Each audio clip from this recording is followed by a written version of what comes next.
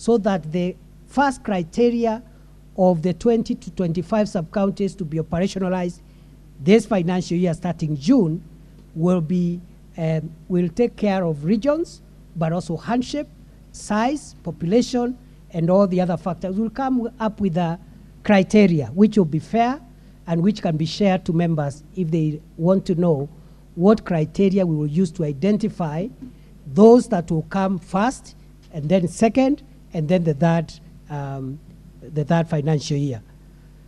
Honorable Speaker, I can also report to the House that areas where assistant chiefs and chiefs have not been recruited, my PS for internal security has already approved the recruitment process, and therefore we expect all those positions to be filled in the next 90 days across the country.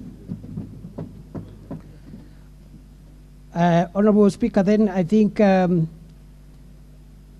again a question was asked between technology and what we are doing in the old fashion. Going forward, before cabinet is a policy brief, is a cabinet brief which is under consideration on the UPI, the Universal Personal Identifier. And I think in the next 1 or 2 weeks it will be disposed of, so that we migrate,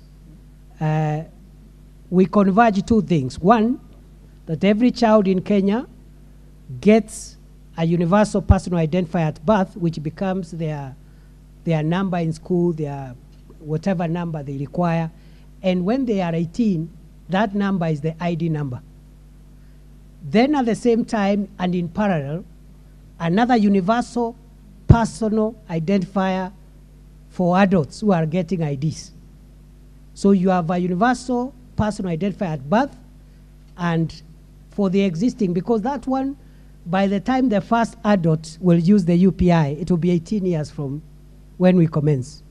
But in the meantime, we are migrating, we are considering, subject to approval by cabinet, migrating the current ID we have into a 4th generation ID, which is the UPI for adults, which of course will take away the question of Huduma Namba, which was not solving the kind of problems that we intend to solve.